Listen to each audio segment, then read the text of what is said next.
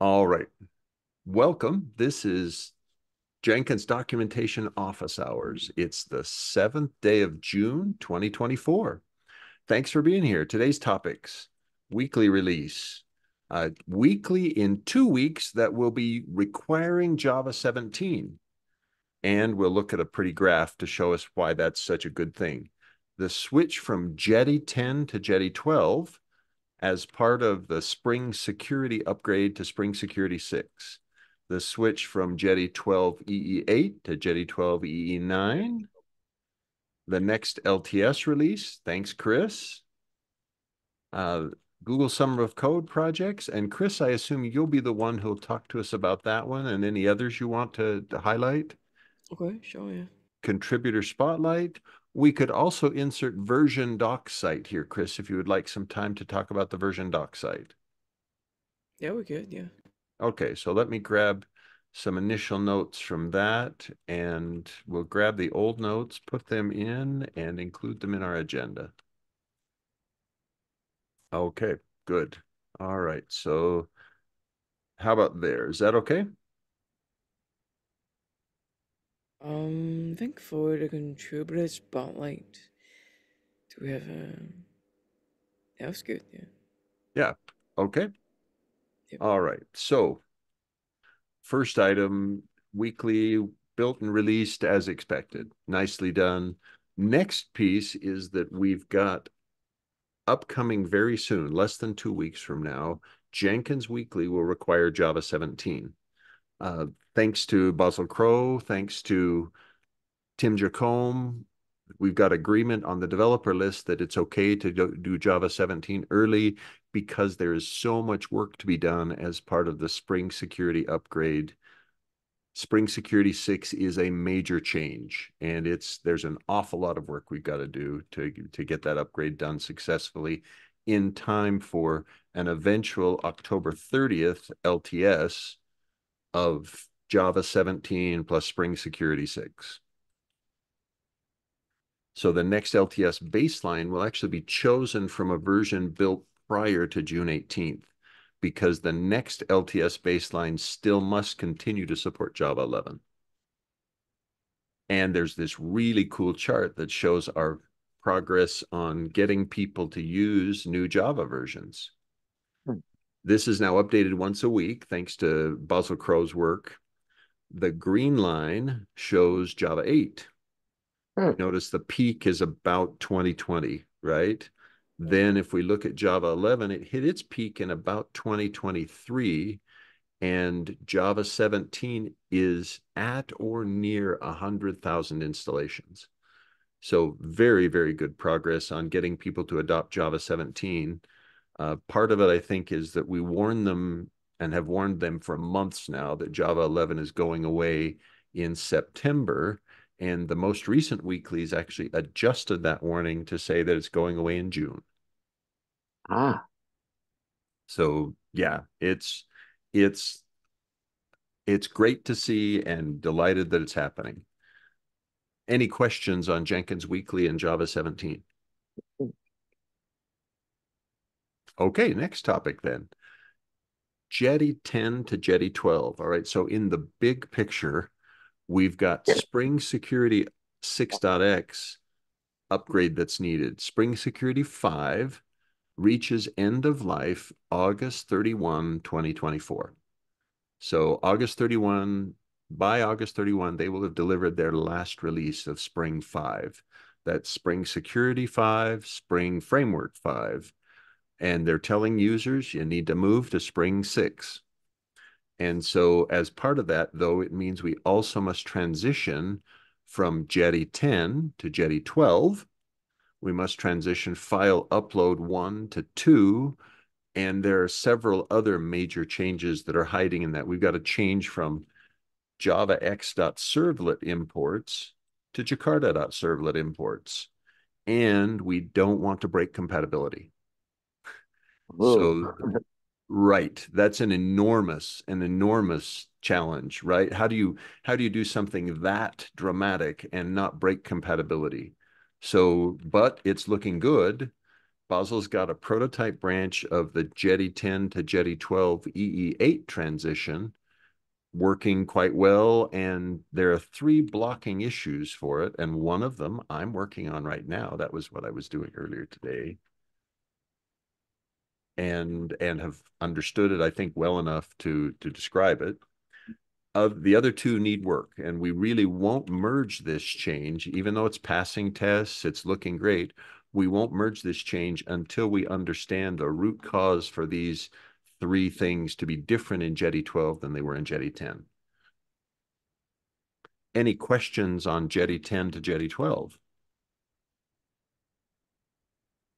Okay, so that's phase one. Next part is phase two, which is, or that's one of the phases. Next phase is the switch from Jetty 12 configured with EE8 to Jetty 12 configured with EE9. So think of EE8 as old Java meaning Java X.servlet imports, and EE9 is new Java server, Java Jakarta.servlet imports. This one is also running, and I've been running it for now about 2 weeks, and it's looking great. But there's a bunch of work that's still needed and more exploration that's still needed.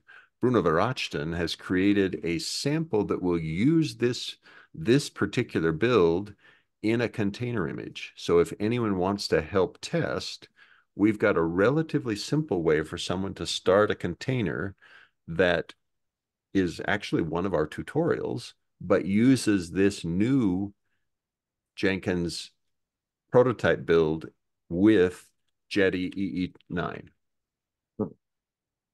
So I built mine using the instructions from Bruno.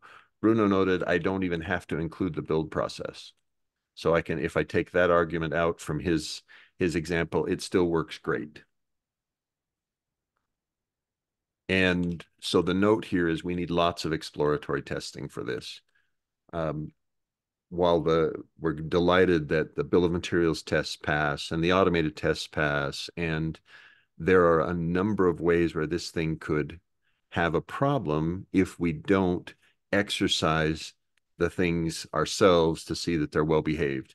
A common failure mode is if a form accepts data from the web UI, but then does not correctly store it. And so it's not visible when you come back to the form. And the solution there is we have to be sure we check it. Now, many automated tests already do exactly that. And that's how Basel was able to find many, many failures and resolve them with implementation. The other thing is to watch for stack traces in the Jenkins log output. So Basel and Adrian have been doing great work. Any questions on that one? Okay, next then, Chris, we'll let you talk about LTS 2.452.2. Did you want to give us a highlight? Um, would you like to do it? Because I Sure. think you added two backporting items. I did. And so the backport pull request has been merged. So if you're able to generate a new release candidate, that would be fine. I'm not overly worried if you don't, because as far as I can tell, the release candidate testers are mostly me. Yeah, think so. And Yeah. right now I'm intensely focused on other things. So I'm focused on the Spring security work. And so I'm not sure that generating a new release candidate is a great help. There may be people who say, hey, Chris, why didn't we generate a new release candidate? It's a fair question, but it's easy to get that release candidate off of the stable-2.452 CI build without having you officially publish a new release candidate. Do you have a preference, Chris? Do you feel like we need to publish a release candidate with this new change? We don't need to, I think. Okay, great. Yeah. Super. And it's looking good for passing its tests, and we'll see how things go there. Okay. Well, no, maybe it's not. Look, I'm not sure what it's doing for. Oh, it had agent failures. I'm going to restart the build. Okay.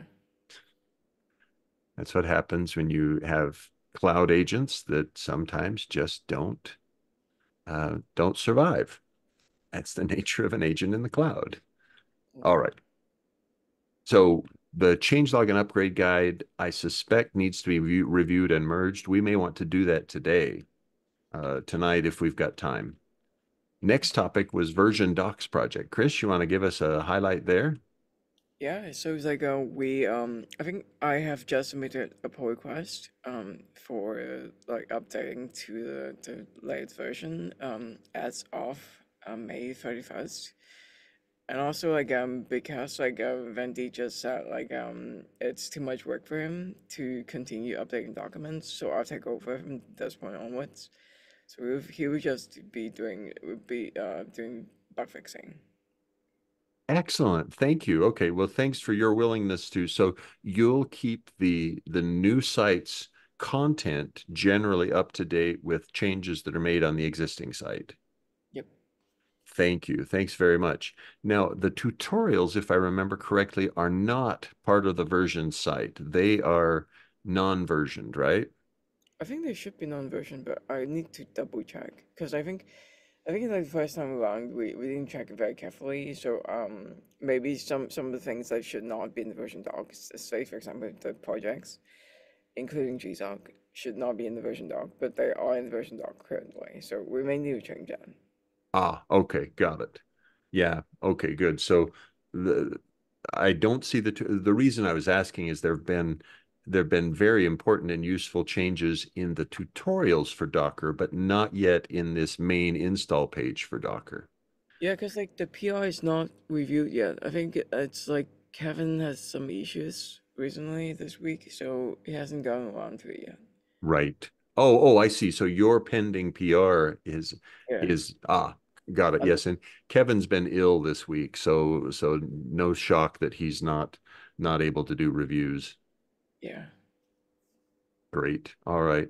Anything else you'd like to highlight on the version doc site? So the is Van Diet working the idea of when do we switch from the prototype 2.426 to Um newer versions, or is that something that will happen later?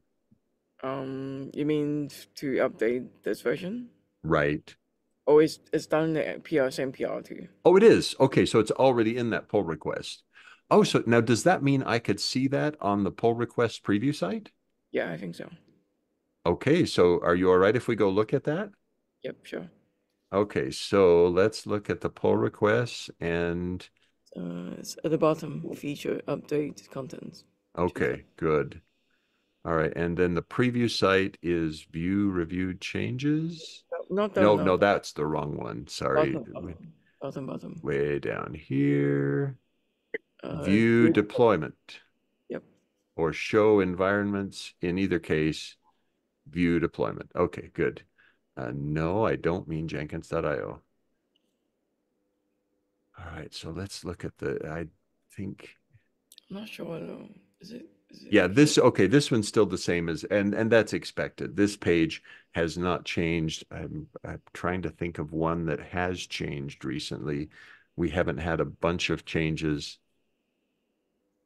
in this. So, well, it's great. So the preview site looks good already, Chris. And let's see, should there be something in the Linux environments? No, not yet. Okay. Yeah. All right. Looking great, Chris. Anything else you want to highlight there? I think it's like Vendit is not gonna say something. So Vendit will be so He's just like back. his like he will work on bug fixing only. Good. All right. Chris has taken responsibility for content synchronization, right? Yep, that's right. From the upstream site, from the official site, or current site, or whatever. Good. All right. Oh, wait a sec. We were going to look at the version, and there it is. Okay, Chris. So clearly 2.452.x. That's exactly what you said. Yeah. Okay, and so then if I look at Nice. Okay, so the pieces that are not version dependent are showing up. So if I look at developer documentation, because that's intentionally not version dependent. It is in the version doc for some reason. I Oh, think it I could is. move Okay. it. We have to move Interesting. it because I think Indeed's idea is to like include that in the version docs. Okay. And I guess at some level that certainly makes sense. That it's reasonable to say, hey, we should. Oh, look, okay, there, that's what I was missing. So here we've got tutorials do have a version number. Okay, so let's see if this one has the latest content. This is great. Okay. Fork and clone. Start. Yes, it does. Oh, very Yeah. good, Chris. Okay, this is a dramatic improvement. Okay, this set of three statements Yep. replace all sorts of other darkness that is in the which page? In the user documentation under installing Jenkins Docker. And I mean, this is serious darkness right Yep. here. So it only takes what 15 steps with these terrible, horrible monster things that you have to do, Okay. and you still don't quite end up with the thing that you might have wanted. Okay. So Okay. this one ends up with, oh, you've got Docker and Docker configured inside your container image, even though the security people tell you that's a really bad choice. And so we've Bruno's work has fixed that, but he's not yet ready to deploy it to the main install page. So the tutorials were first target. Okay. Excellent. Thank you. Welcome. Confirm that the new content is visible. Thanks very much, Chris. Anything else you'd like to highlight? I think that like I'm targeting like updating every month from this point onwards. So for now, at least until before we transition. Super. Thank you. And is that a task that you'd be willing to take some help on, or you'd rather not have help at this stage? I think I'm okay. Okay, great. Super. Excellent. Next topic then, Google Summer of Code. So we've got one that is clearly documentation centered on implementing the UI for the Jenkins infra statistics. Yep. Uh, Chris, anything you want to share on that one? That one we're gonna have a meeting with Harvey from Infra team to discuss how to work on the logistics for fetching data. Ah, okay. Once that's settled, like that's the only blocker for now. So when that's settled, we won't have any blockers. Good.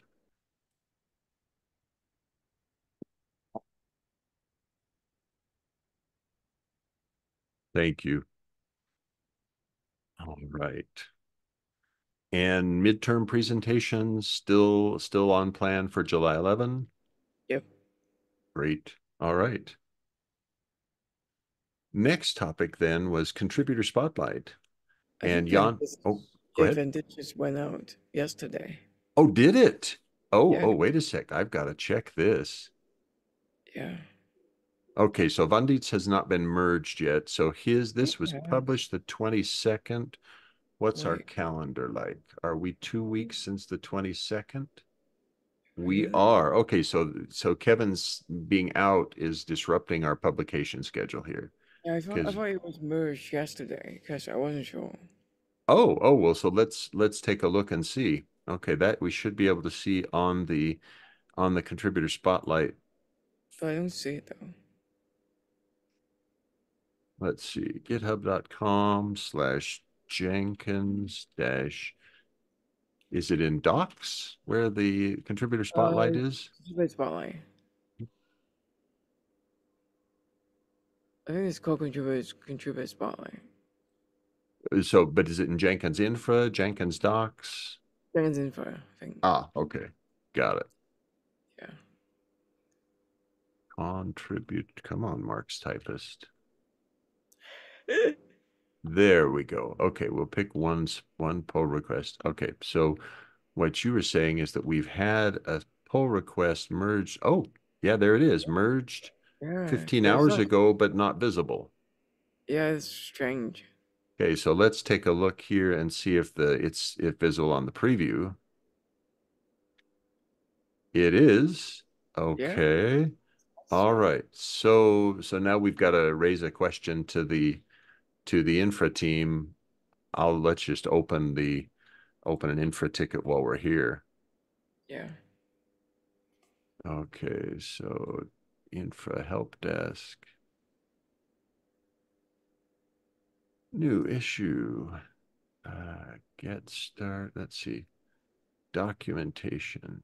All right, so missing contributor spotlight update for Vandit Singh. Was merged about 15 hours ago, but is not yet visible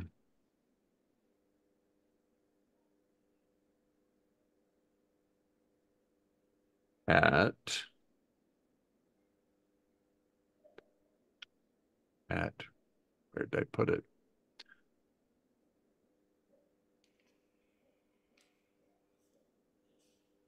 At this location. Yeah, okay. There's some way to tell it, give me a really refresh page. Yes. Okay, there it is. Good.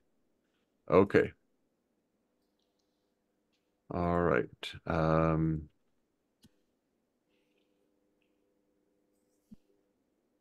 Okay, submitted. Okay. Thanks for catching it. That's good.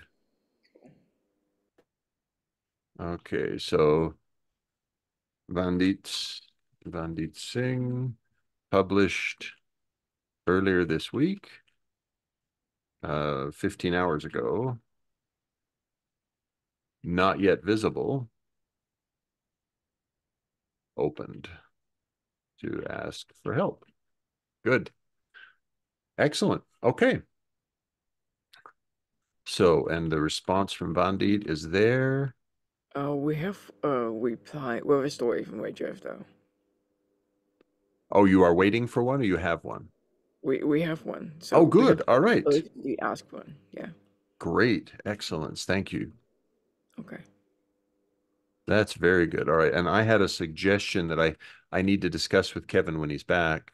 I think Darren Pope would be a good one to include as a contributor. I think so. Oh Yeah. yeah. His videos are amazing. And no, it's not a lot of code, but it's a bunch of very, very useful content. And they are spread throughout our documentation. I agree. Great. All right. So there's another new feature coming, Chris. Maybe you can share more with us about this new feature and the idea. Oh yeah, yeah, yeah. The thank a random contributor page. Uh, Right. not a page, but a feature. Just Mm-hmm. it's kind of like this item right here. So we just can thank you a random contributor for making so and so contributions to whatever we post within Jenkins. So it's quite similar to this one. So we show the avatar, we show the username on GitHub. If they have the full name, we're gonna show that too. Excellent. Thank you. That's great. And I understand that John Mark believes he's got the data ready. Yep. And so next step, I think, was you. Now, are you going to implement this as a static content that's embedded in the generated page, or is it dynamically extracted from other source? It's going to be static, I think, but we're Good, gonna good. I like like pull static sites. Thank you. yeah, we're gonna pull in the data every 12 hours. Okay. So sync up with what Jean-Marc has in terms of data. Thank you. Yeah, I know this particular page, the example actually does it dynamically, but it makes me nervous to put Yeah. dynamic pages on Jenkins. Let's stick with a static site generator. Yep, yep. Good. All right. Anything else you want to highlight on that, Chris? Nope. It should be ready in 2 weeks. Oh, okay. Good. hope to be ready in 2 weeks. All right.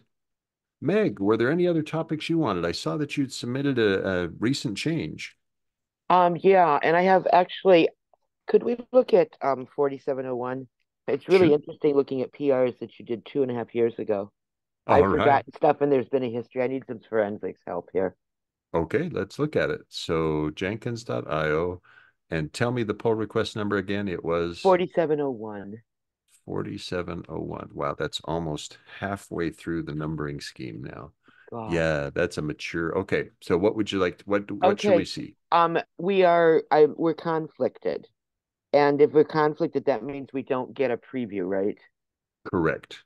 But Okay. this is an easy conflict to fix, I think. So shall we Well, fix the conflict?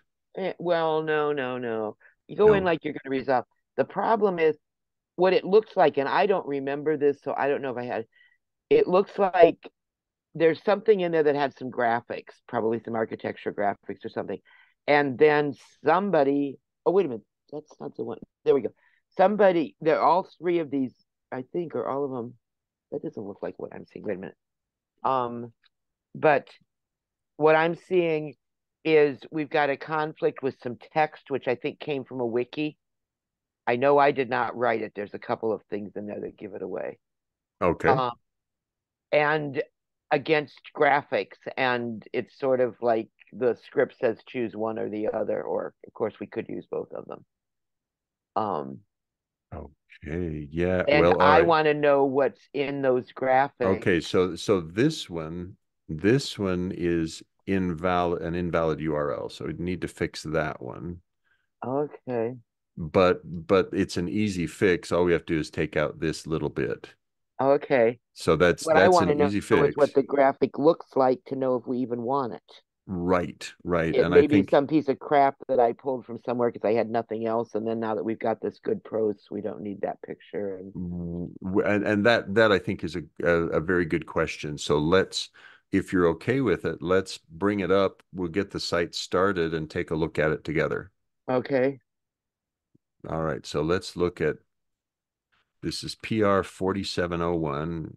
And so I'm just going to bring up my friendly local terminal emulator and we're going to do some development live here. Okay. So um and I'm not going to be terribly considerate of everything else. Sorry if you can't see the text I'm typing, etc. actually can. All right. Yeah, Yeah. you being rude is still pretty polite, you know? Okay. All right. So let's check out that pull request. Okay. Git merge master. Okay. We get two conflicts. The two conflicts are here. Let's take that one first. All right. So here we want to keep the credentials page.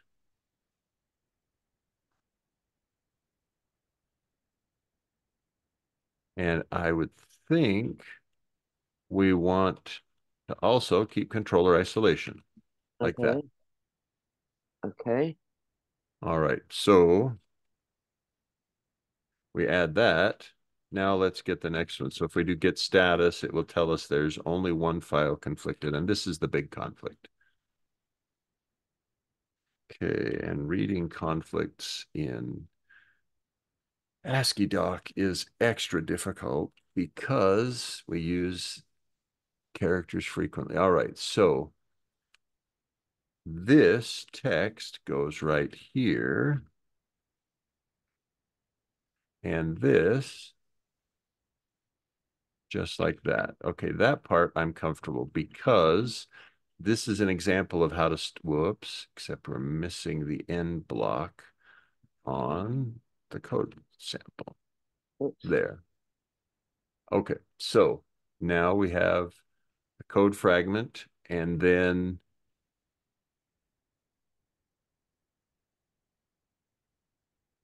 yeah, okay, good.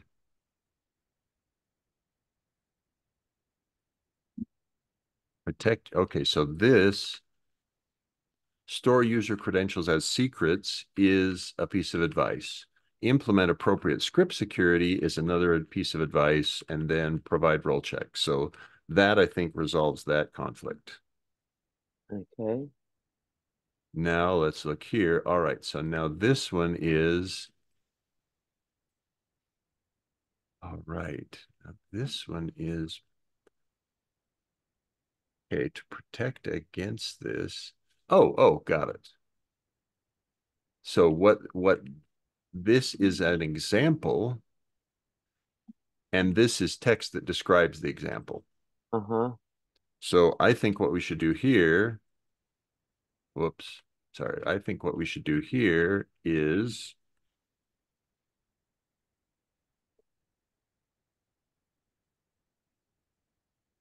put it into the sentence like that. Right. The colon. Yeah. And now we've got the source block here. Okay, that one's done.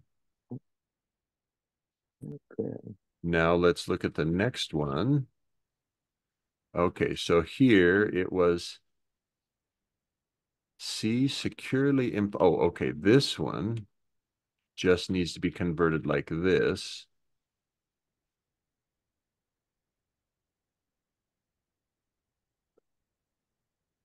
And then where is the end of that config? Oh, okay, head.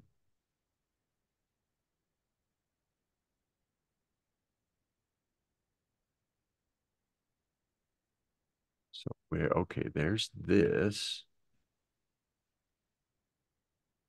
Ah, got it. It's a very big block of text that was Yeah. added. Got it. Okay. So I think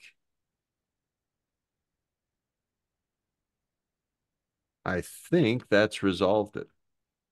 Oh, okay. I think so. Now let's look at it and see. So what we're going to do is we're going to go out and look at the diffs. Good. Now let's see the cache diffs. Okay, so in the cache diffs, it's adding this example code and this example code. And I think those are coming from the master branch. Okay. And this one, yes, that looks reasonable to me. Oh, do you want to push that? Well, just a minute. Let's do Or- a git commit. Okay, git status. Now we're going to do a make run. Let's look at it.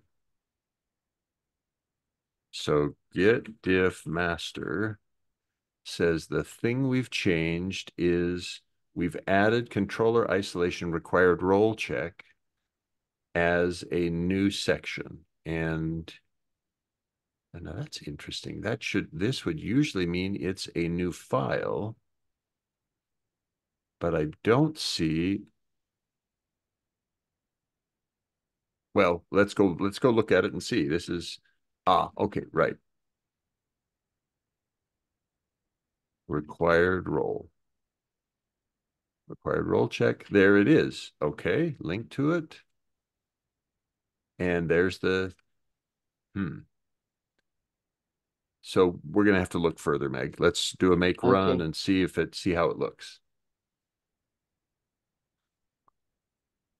Yes, this certainly isn't as pleasant and pretty as the experience using the new docs.jenkins.io site generator. And Torah does all sorts of nice things.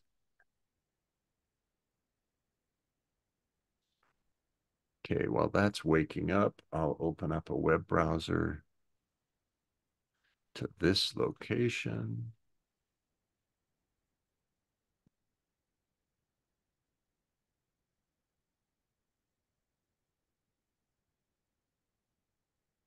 Go. Okay, so here is the generated site. Now we need to find the places where it's changed. So this was securing Jenkins Yes. and required role check security improvement. Okay. Now I need to see the existing site just to be sure I understand it, but I think that's the brand new page, isn't it? Oh, it may be. I have to. It's just weird Secure, looking at something this old. This, but securing. Yes. Okay. So notice here's credentials. uh-huh. There's the credentials page. And if we look here, credentials is right above it. And then required role check security improvement. Okay. So this looks like,